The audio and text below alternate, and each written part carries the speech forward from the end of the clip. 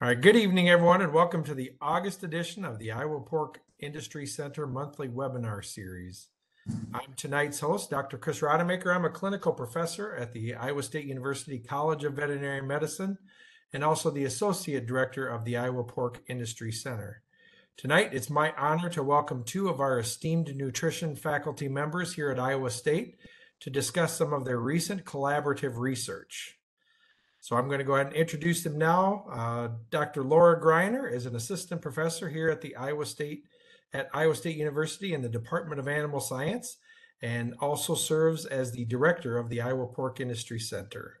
Dr. Greiner teaches undergraduate swine science courses and has established a research group that conducts research centered around addressing contemporary challenges in swine production.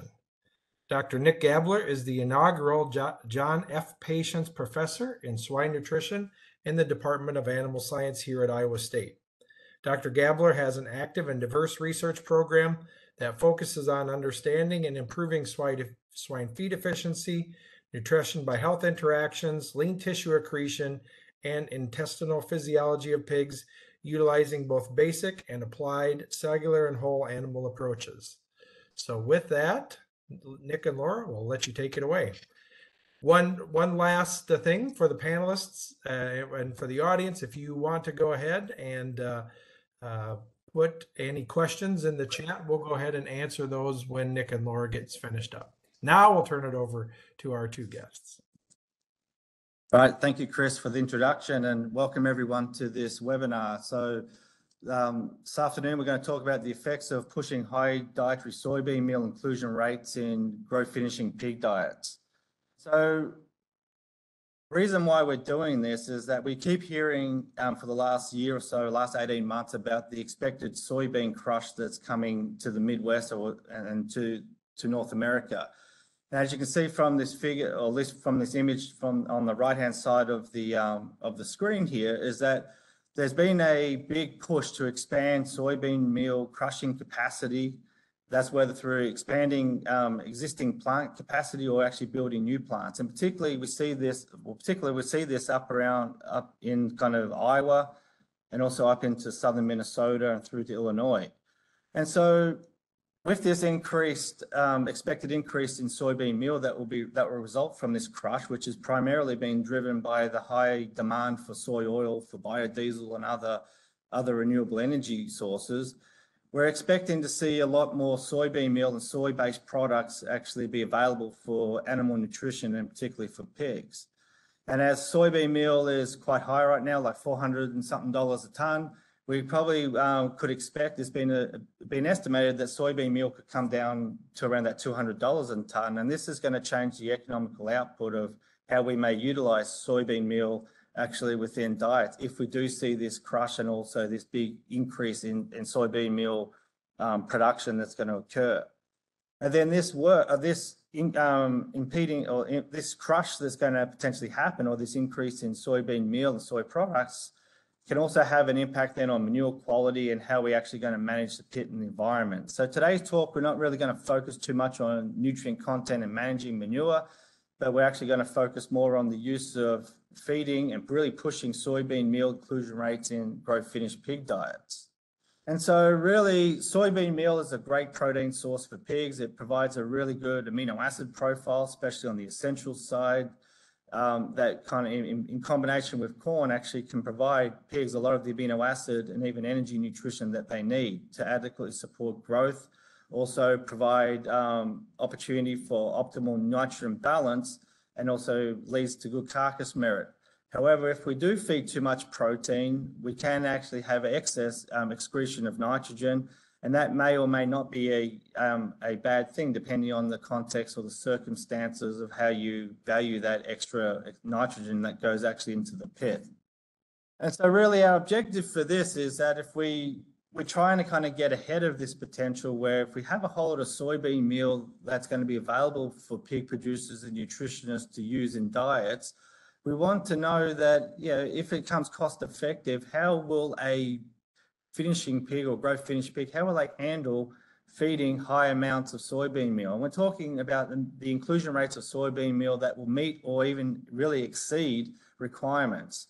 So if a producer wants to displace the amount of corn in the diet because soybean meal becomes very cheap and cost effective, what happens if they formulate 40% bean meal into a diet or even go 60% or more? And so for this study, we really want to evaluate how much soybean meal can we feed a pig and just give us some framework for, is it going to be detrimental to a pig, or is it going to be positive on carcass merit? Is it going to be, what's it going to do for feed efficiency? And so we developed two objectives for this particular set of work, and it was two kind of independent studies that relate to each other. In the first objective, Laura Greiner and myself, or Dr. Greiner's group and myself, and my research group, we formulated an experiment where we wanted to evaluate the performance of pigs with varying levels of soybean meal. And that's really just looking at the impact on pig growth, feed efficiency, on nitrogen balance, which includes retention, excretion, and also on carcass merit. In the second objective of this work, we also, in collaboration with Dr. Lance Baumgart and also Dr. Jason Ross, they wanted to see what would be the impact of feeding diets high in soybean meal, like above requirement to meet amino acid needs. How would that compare to a conventional corn soy diet if we fed this to these finishing pigs during times of heat stress? And so would we see an increase in kind of heat production, and then would it be a negative, would it lead to negative aspects with regard to pig health as they grow through a diurnal heat stress challenge model? So really for the first objective, our design for this study was to actually, we utilized 240 pigs. They were about 25 pounds, 50 pounds, 23, 24 kilogram pigs. They were PIC genetics, the 337 1050s. And we sorted these pigs across 60 pens with approximately 4 pigs per pen, and we had 20 replicates per diet, and we had 3 dietary treatments, which I'll explain in the next couple of slides. The health status of these pigs is that they were PRRS stable, they were also Lawsonia stable and Mycoplasma stable. In other words, they've been vaccinated for all these particular pathogens, and then they were PED negative. So the 3 dietary treatments that we settled on after much debate and going around and around is we decided to go with treatment 1 would just be our conventional growth finish type diet, which would be we classified as a low or L soybean meal, LSBM diet. And that is really just utilizing high levels of synthetic lysine, methionine, threonine, etc., in combination with soybean meal and corn to actually meet the amino acid requirements of the pig. And so we didn't feed any more soybean meal to really meet anything beyond just meeting those requirements. In the second diet that we formulated, we classified it as the medium soybean meal. And with this one, we formulated soybean meal in these diets over the 4 phases that we fed these diets. We formulated soybean meal to meet 100% of the lysine requirement for that pig at that particular stage. So in other words, there was no synthetic lysine in these diets. And so we used the soybean meal just to meet 100% of the lysine requirement. And our third diet we classified as a high soybean meal diet. And that's the addition or the inclusion of soybean meal in above and beyond diet 2, but also to replace corn. And we fed this at about equal spacing from what the low soybean meal and the high soybean meal inclusion rates was. So hypothetically, if there was a 20% difference in soybean meal inclusion between diets 1 and 2, or between the low and the medium, we increased the gap between the medium and the high by 20%. So we added in that difference there. And so this gave us 3 graded levels. And one thing I'm going to say is that we really don't know where the ceiling really is with regard to how high we could actually formulate soybean meal into these. We just wanted to have kind of some equal spacing and just push the pig beyond the requirement level. And then this is roughly a 100-day study. As I said before, we broke this into 4 dietary phases, which the first phase went for about 28 days, and then went from day 29 to 56 for phase 2. Phase 3 was actually day 56 to 84, and then day 84 to 98 was our phase 4. And then below here is actually what I have actually laid out what our soybean meal inclusion rates were within each of the phases. So for instance, in phase 1, in treatment 1, which is our controlled diet, we had 26% soybean meal. In our medium diet, we had 37%, and our high diet, we had 48% soybean meal. And as you can see, as the lysine requirement drops, as pigs get older, we're dropping the inclusion rate of soybean meal, so 26 down to 19%. With the addition of some synthetic amino acids, but then 30% soybean meal in this formulation for phase 2 met all the lysine requirements that was needed for that particular diet, and so on through phases 3 and 4. So here's a quick look at what our diets look like. As you can see here in the top red box, we just had an increasing amount of soybean meal. We displaced corn with that. The other thing is we only had synthetic lysine in the low soybean meal diet, and there was no synthetic lysine in the medium or the high soybean meal diet. We did add a little bit of synthetic threonine and methionine just to meet the amino acid requirements that we needed in the medium diet, but there was no synthetic amino acids added to the high soybean meal diet. This is just an example of phase 1. If we look at diet composition here for phase 1, just as an example, because phase 2, 3, and 4 all replicate the same profile, same pattern here.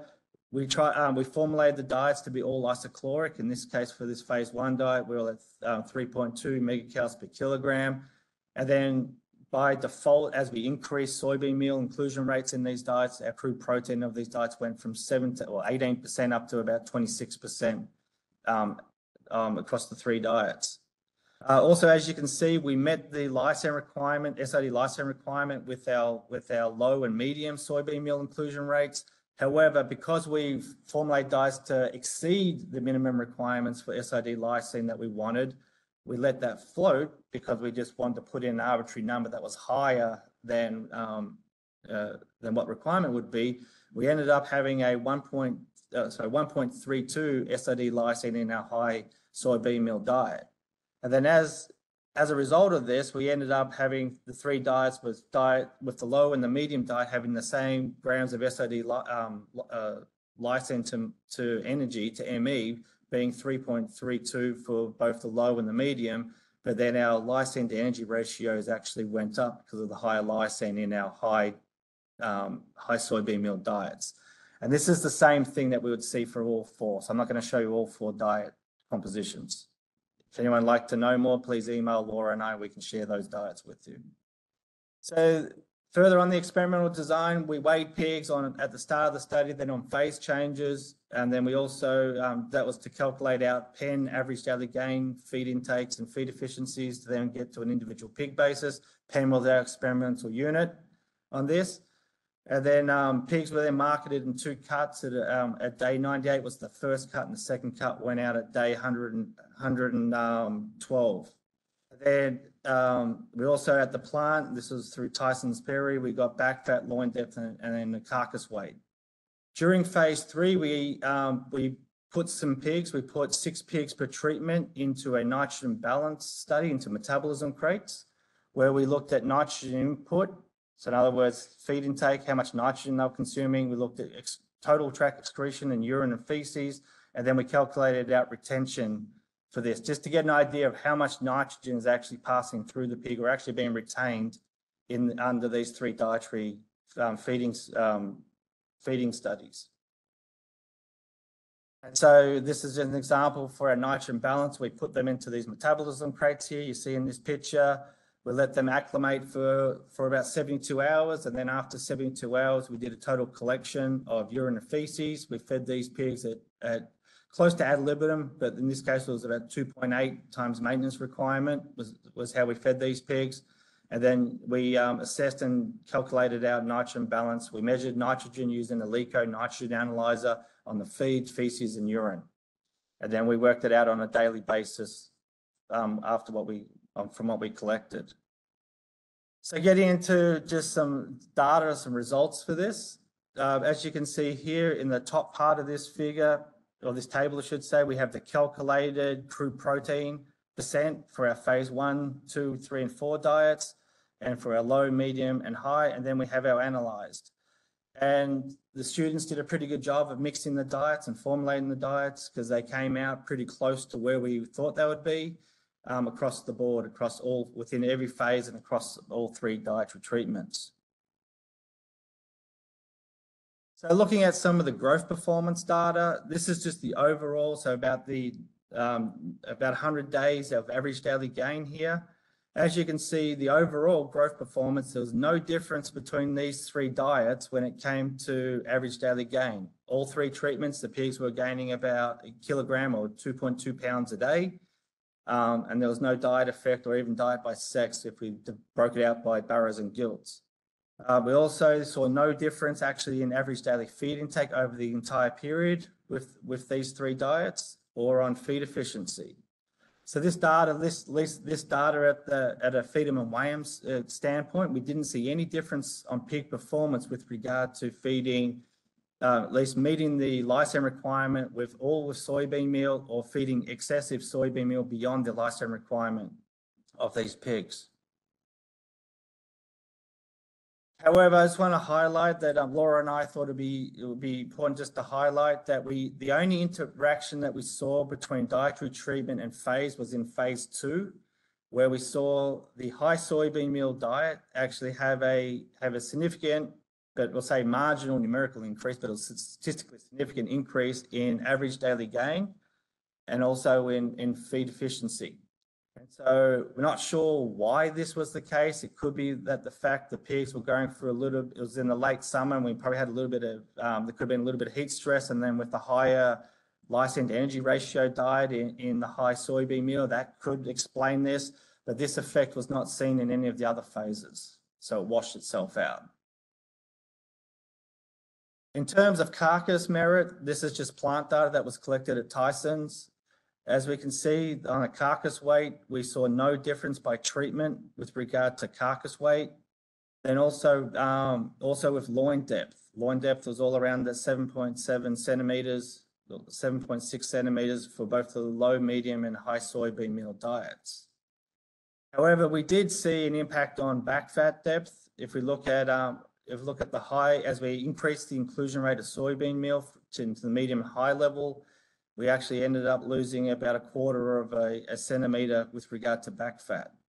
And this may be explained pretty much by the Atkins diet. The pig is probably spending more time trying to clear excess nitrogen out of the body, and then and putting energy into that rather than putting it into actual fat deposition at this point in stage, in the late finishing stage.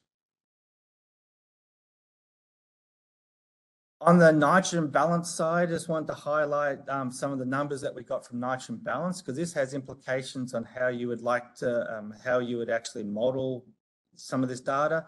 So on the nitrogen intake in grams per day, the low soybean meal pigs were consuming about 60 grams per day in phase 3, and then the medium was slightly higher at 67 grams per day, and then the high soybean meal diet pigs were consuming about 82 grams of nitrogen per day. And so this just kind of falls in place that as feed intake was relatively similar across all the treatments, but as crude protein level of the diet increased, we're just consuming more nitrogen. On nitrogen excretion, here's nitrogen excretion in grams per day. This is on a total basis, but then the green or black bar down the bottom, the dark green bar, is the actual fecal contribution to the total nitrogen excretion. And then this yellow bar is actually the urinary contribution, or urine contribution to the nitrogen excretion or nitrogen loss from the pigs.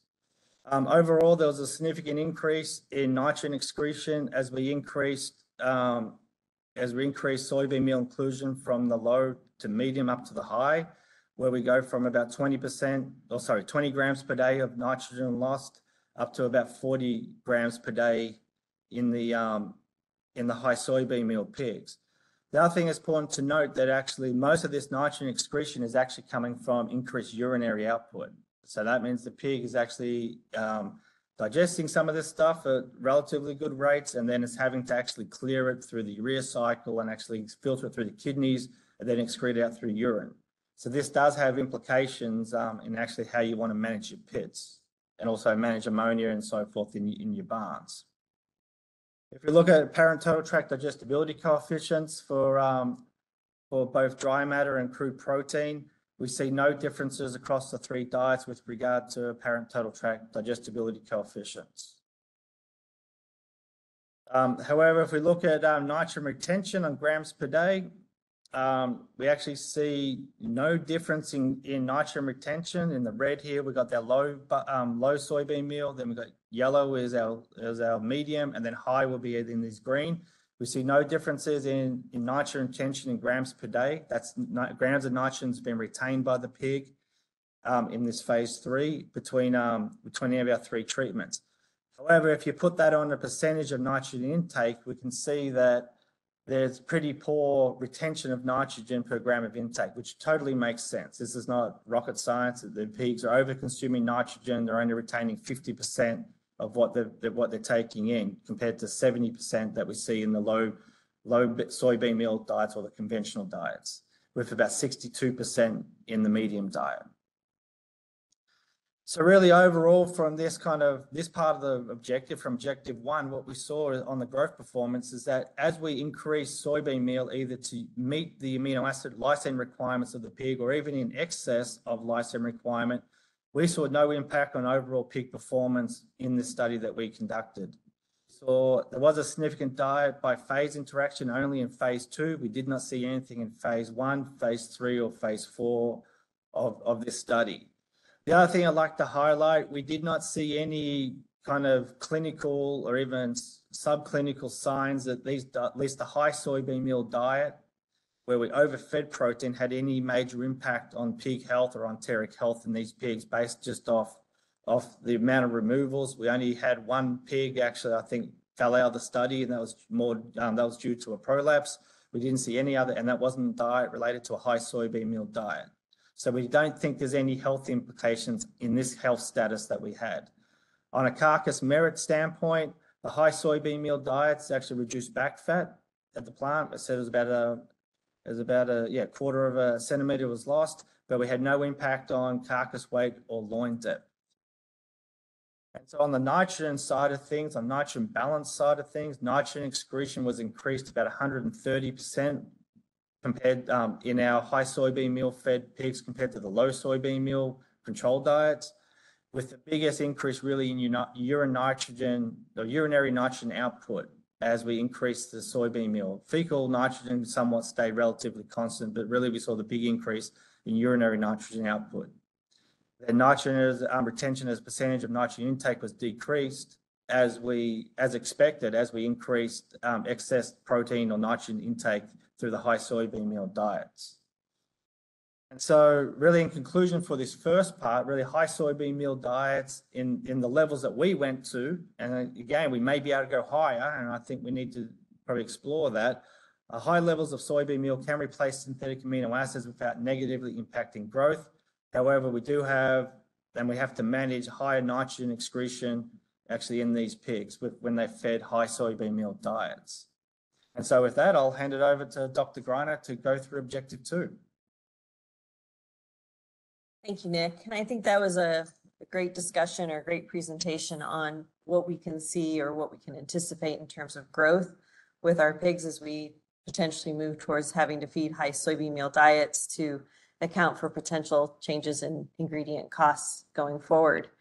One of the parts that Nick alluded to is there's a second objective to what we wanted to talk about today, and that was really focused around heat stress. We know that feeding more soybean meal can have the potential to have higher levels of fiber in the diet. And so there is this conversation around, well, if we have more fiber in the diet, do we have increased issues with heat stress? So as we were running the live animal portion of the study, the feed 'em and weigh 'em side, Doctors Ross and Baumgard, along with Erica Johnson, took some of the pigs that we were working with and placed them into heat chambers and did the second study. And so again, their main question was really around what are those effects of feeding that high soybean meal diet during heat stress, using modern genetics and just looking at it from a growth perspective. So their hypothesis, just as I mentioned, would be that feeding that high protein diet would decrease performance during heat stress in pigs with modern genetics. And so that was what they anticipated finding in this work. So their diets look very similar. In fact, these are the same diets that we were feeding during the live animal study or the growth study. They just looked at the low and the high. So they did not feed the intermediate diet with their phase of pig. And so their low was about 15.8 22% crude protein. Their high was 23.2%. And so they used 40 of the pigs that were about 54 kilograms or about 120 pounds of weight. They had 6 treatments. And so what they had was they had 2 sets of pigs that were in the thermal neutral type of environment where they were fed ad libitum feed. And half of those pigs received the low diet that they label as control diet. So the low soybean meal diet going forward, you'll see as control diet. And then the other half of those thermal neutral pigs received the high soybean meal diet. Then they had a population of pigs that they placed into a room to simulate heat stress. And again, half of those pigs were on the low soybean meal diet or the control diet. The other half was on the high soybean meal diet. And then they had a population of pigs that they left in the thermal neutral zone or the thermal neutral area, but only fed them whatever the pigs that were in the heat stress room were eating. So they're known as pair-fed pigs, right? So whatever the heat stress pigs ate, that's what the TN pair-fed group got. And again, we had the low soybean meal and we had the high soybean meal group. This is just an example of what they were collecting. So all the pigs were allowed an acclimation period to adjust to their room. Then we went ahead and proceeded with an ad libitum access period, which is period 1. And then period 2, they moved into that pair feeding or matching of feed intake. They collected, of course, feed intake, and they looked at temperatures because obviously this was a big part of what they were interested in. They did collect some blood samples as well as fecal and body weights. And then they also as well collected some information around loin muscle and back fat. So just to kind of get everybody's mind around what room temperatures might look like, they had period 1, which was just that acclimation period. And then starting at day 1, we had the 2 groups. So we have the thermal neutral conditions, which were set at about 26.7 degrees Celsius throughout the trial. And then we had the other group that went through a cyclical heat stress. So diurnal heat stress in the evenings, the temperatures were lower than what they were, in the late afternoon, the temperatures were higher than what they were in the mornings. And so they replicated that for a period of 3 weeks. So if we look at body temperatures, and this is a little bit busy, so I'll try to set this up for you. The red lines, both the solid and the hashed lines, are going to be around the animals that were in the heat stress. So think, heat is hot, it's red. So red is going to be that in your figures here. And then the gray bar will be the animals that were in the thermal neutral that were allowed to eat whatever they want. And then the yellow would be that pair-fed group that was matched to only consume what the heat stress pigs are consuming. And so if we look at body temperature, those that were in the heat stress environment clearly had an elevated body temperature, whether they were on the low soybean meal diet or the high soybean meal diet relative to the other 2 populations.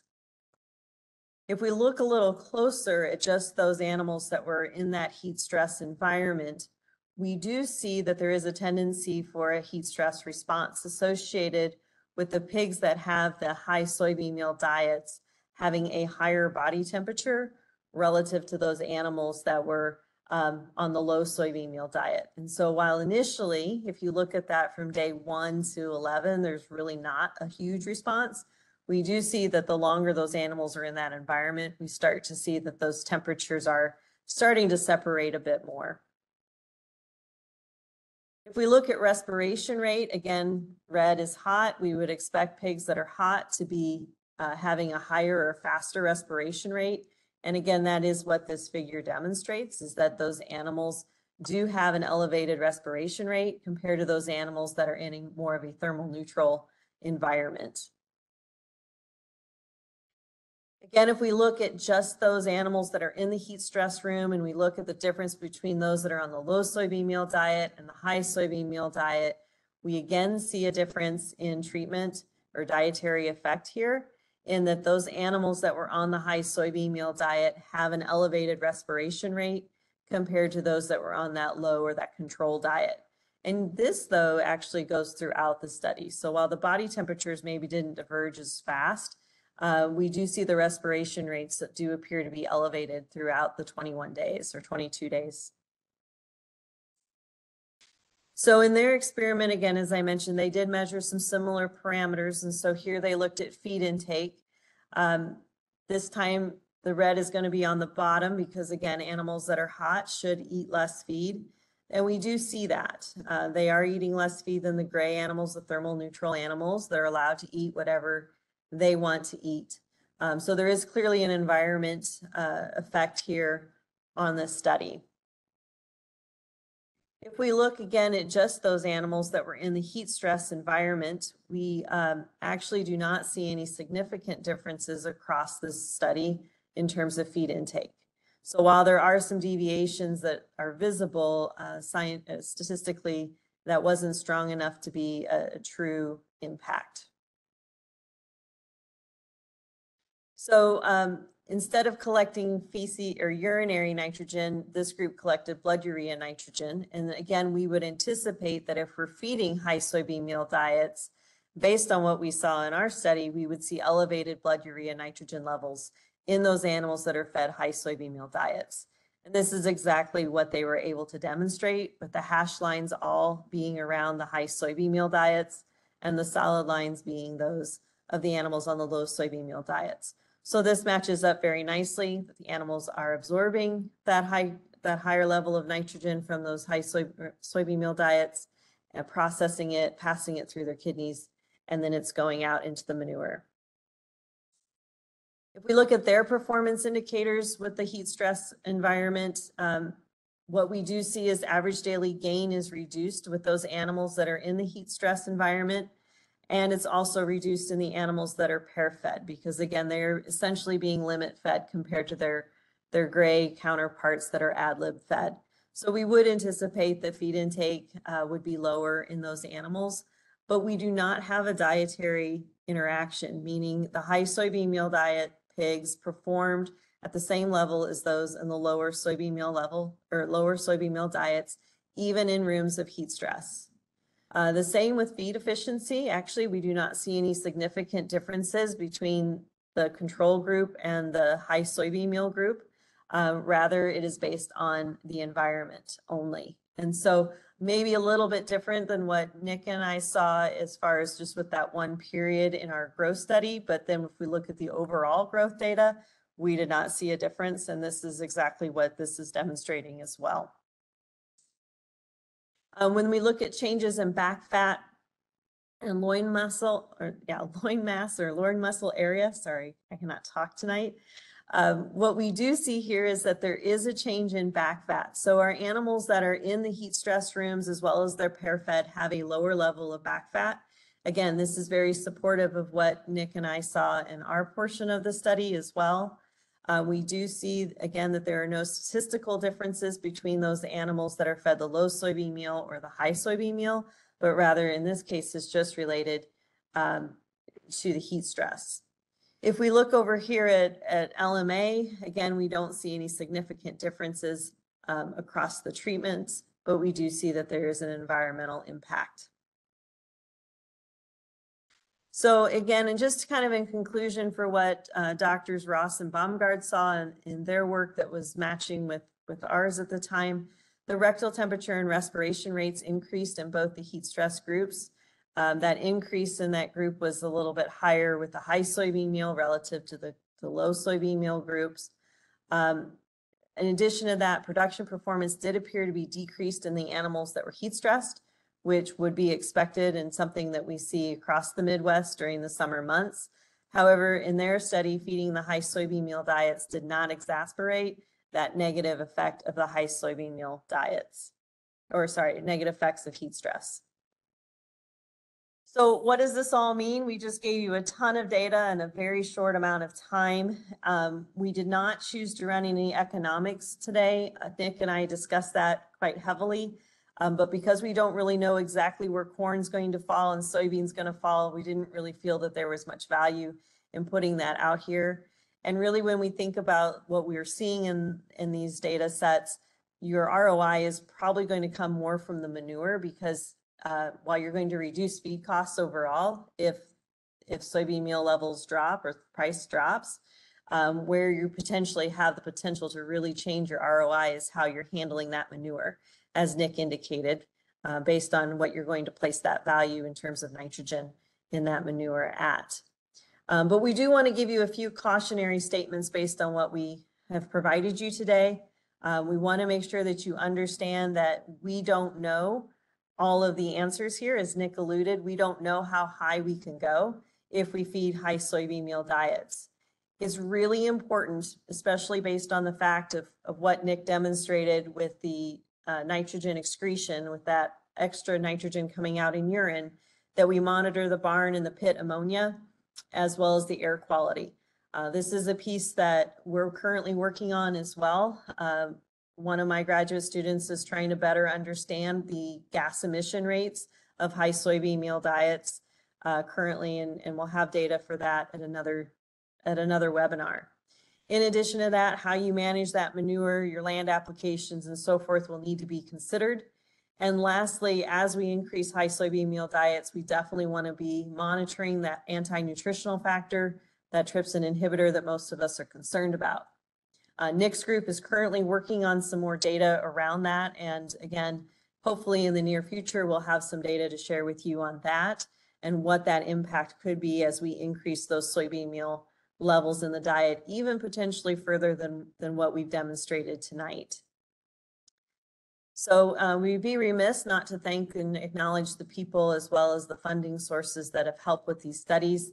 The Objective 1 work was done predominantly by an undergraduate, Joe Swanstrom, and then the graduate student team of both Nick and myself, so Dalton Humphrey, Sarah Elfson, Kayla Miller, Spencer Becker, Chloe Hagan, and Mitch Nestle, as well as our two swine nutrition farm staff, Trey Faberg and Tim Hicks. And this work was funded by Iowa Pork Industry Center. And again, we want to thank Tyson for allowing us to come in and be able to gather some carcass data. Objective 2, most of the work or all the work that was presented in Objective 2 is part of Erica Johnson's master's dissertation. And so we're very grateful that she was willing to allow us to share the work today. And then of course, the Ross and Baumgard lab, as well as the POS committee and multiple others who assisted with this project as well. So with that, we want to thank you for your time and your attention. And Chris, we're going to turn it back over to you to field any questions from the audience. Yeah, thank you, Nick and Laura, for some really fantastic information. Just a reminder to the audience, if you want to ask Nick or Laura any questions, you can just go ahead and drop those into the chat box. I do have a couple of questions that came in during the presentation. First question is, what energy value was used for soybean meal relative to corn during the diet formulations? What don't use? Yeah, so we would have used the NRC documented values for ME for soybean meal and corn. All right, very good. Next question would be, would you anticipate the same effect of heat stress if a heavier pig was evaluated, or if the pigs were heavier near the end? I would expect heat stress to make it worse on them. So they would be more, they'll take longer to dissipate the heat that they would accumulate over that 22-day period. So a 300-pound pig would be a lot worse off than what these pigs would have been. And so then the impact on high protein in the diet or high soybean meal, based on what we're seeing, there's some little bit of differences there, but I don't know if that would actually also be exacerbated. But definitely heat stress would be a lot worse. The phenotype of heat stress would be worse. Where, I mean, we're seeing that this week. Yeah, absolutely. Last question would be, as you talked about the high soybean meal levels that you used this time, are there any plans to replicate this with even higher soybean meal levels than what you used in this study? Short answer is yes. Laura and I are working on multiple follow-up studies in different avenues. So one of the studies would be to go see where we could actually find the point where it's actually going to be a problem on pig performance. So could we only went to like 48% was our highest in that phase 1. Mm-hmm. We went up to 60% or 65%, 70%. there's probably is a break somewhere up there. So we will be planning a study to do that. And then, yeah, then we'll also try, there's stuff going on with regard to the pit odors and manure management on the nitrogen cycling side of things that will also kind of tie into some of that stuff. All right, very good. With that, that's all the questions that I have or that I see in the chat box. So want to thank Dr. Gabler and Dr. Greiner again for the excellent presentation, and encourage you to come back next month. Well, as we continue on with our monthly series of the Iowa Pork Industry Center webinars. Have a very pleasant evening. Thank you. Thank you, everyone.